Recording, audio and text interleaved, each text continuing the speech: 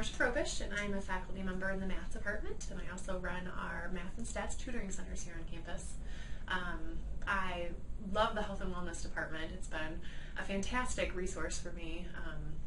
I've taken advantage of the Healthy Choices program, where I've gotten an extra $300 put into my HSA account for the past couple of years, so that's been very helpful when it comes to paying for medical bills or other things like that.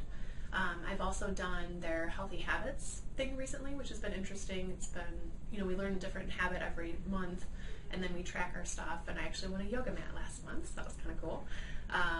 But I especially like our group exercise classes. I take advantage of those as much as my schedule will allow me to. Last semester I did 3 of them, and they were just fabulous. The instructors are wonderful, and I love the people that I'm in class with, and we always have lots of fun and that kind of stuff.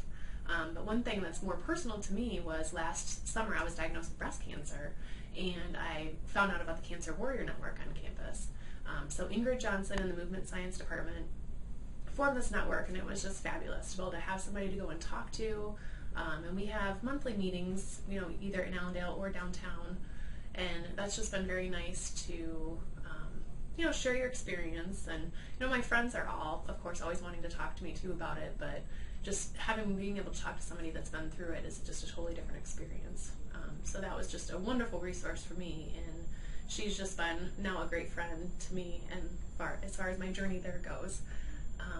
Yes, I also like to use the field house as well when I'm not in my group exercise classes, because like in the fall my schedule probably will not allow me to do that, but then I'll go over there and work out and stuff on my own.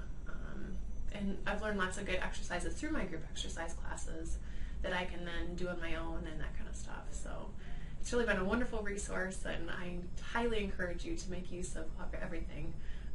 I know whenever I get an email from the Health and Wellness Department, I'm always very excited to see what's going on and what new things they're offering for us. So take advantage of it and enjoy your stuff and be as healthy as you possibly can.